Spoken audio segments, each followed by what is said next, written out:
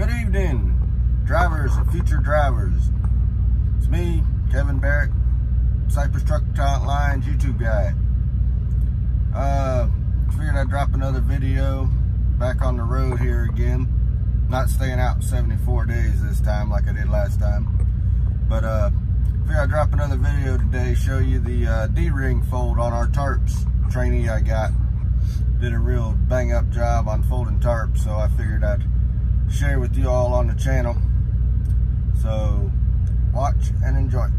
Alright, here we go. We're going to start out with a nice flat even tarp. Gotta make sure that everything's nice and flat. We want it to be good to go. So he's making sure laid out nice and flat so he has a nice even tarp to work with. He's going to start in the middle of the tarp. He's going to pull it all the way over. There's two seams in the middle of that tarp. He's going to go to the far seam so that he's going to lay it right there about where his feet are. So he comes to this side. He's going to pull it over to the same seam where the two colors meet. This is what we call the D-ring fold. He's going to take the bottom layer and snap it out a little bit so that the bottom of the tarp lays flat and not all curled up underneath there. I should have taken that top layer and snapped it out a little bit. If you notice there, it's kind of bowed there toward the middle. So he's going to do the same thing on the other side. He's going to pull it around. This time he's going to snap it a little bit, get it flat. You're going to reach under there, grab the green layer, snap it out, get it flat. Because what you want to do is you want to work the edge of the tarp, so that way you don't have to keep walking into the middle, bending over, or moving it inch by inch. You want to snap it, give that tarp a little tug, it'll lay flat right where you want it to go. He's going to come around here, he's going to notice that the center is not where he wants it. So he's going to line it up. Instead of snapping it, he's just going to walk up there. See, that's what I was talking about, having to go back into the middle, bend over, and pull it over again. If you just snap it, it'll lay flat. That's what you want. You want it to lay flat. Okay, he's going to go to this other side. He's going to do the same thing where the colors meet in the center. This time he's going to walk it all the way over to the other edge. So that the only thing you'll see facing up is blue. You won't see any green. All the green will be tucked under. There's the Renegade. Give you a side shot of that beautiful Renegade. Now he's going to come over here to this end. Going to do the same thing where the colors meet. He's going to bring it around. He's going to give it a little snap, get it flat. Snap the bottom layer. Again, like I said, you want a nice, flat, even tarp to work with, because the neater you get the tarp, the nicer it folds and rolls. It makes it easier for the next guy to work the tarp, or if you got a live load and tarp, same thing. You'll be able to work it nice and easier. Just snap the corners, get them nice and flat. Now he's going to take one side is the open side where he's at now. We call that the open end. He's going to take the closed end. He's going to flip it over to the open end. Just like that. Give it a little snap, get it flat. Come down here, he's going to do the same thing. He's going to snap this side over. Now at this point, you only want the green showing. So now, this is the only part where you should have to go in the middle and readjust. Grab the middle of the tarp, the blue layer and the green layer, pull it over to the edge, get it nice and neat, straight.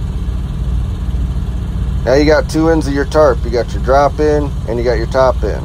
The drop end's got 2 rows of stitching on it and it says Cypress, truck lines, and all that on it. You want to pull that nice and flat. Then you're going to go to the other end, same thing. You're going to pull it nice and flat. So you're going to snap it flat. Boom. See how he's got it nice, neat, even, and flat? And he's going to grab the top end and he's going to bring it back to the first row of stitching on his open end. Going to get it nice and lined up. Notice that he held the tarp off to the side of himself instead of grabbing it and walking backwards. You don't want to walk backwards on that tarp, because if you lose your footing, you'll fall. So he's watching where he's walking, pulling the tarp as he goes. He's going to throw 2 bungees on the ground.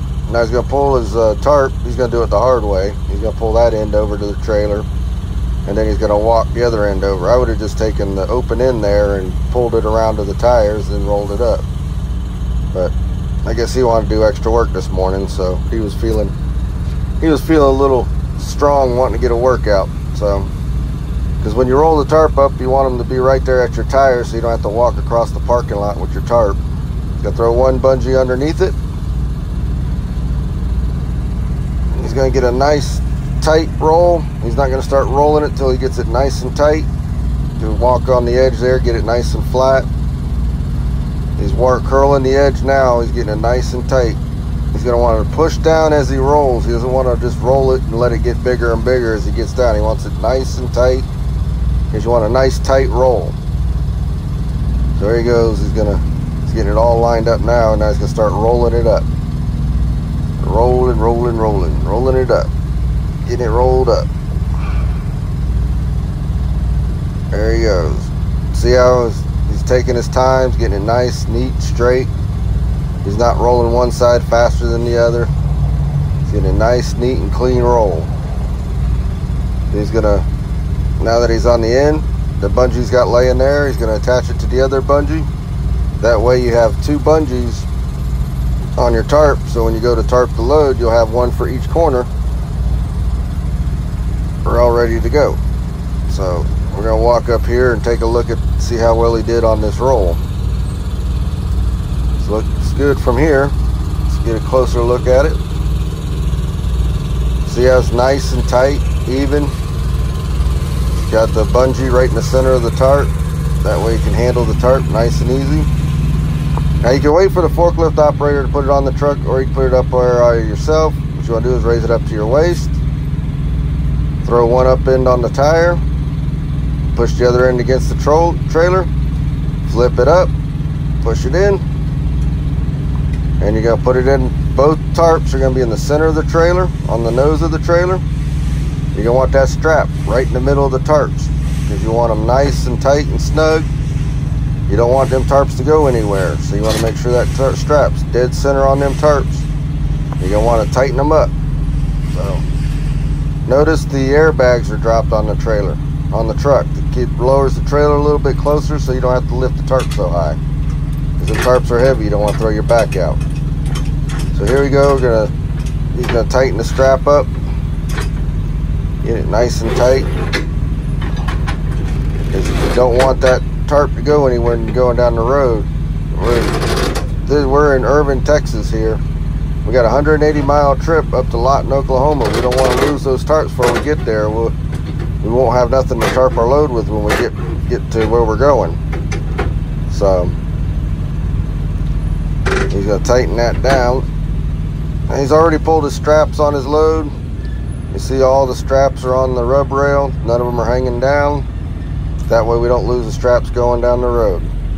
So as always, let this recruiting know that you heard it from Cypress, the YouTube guy.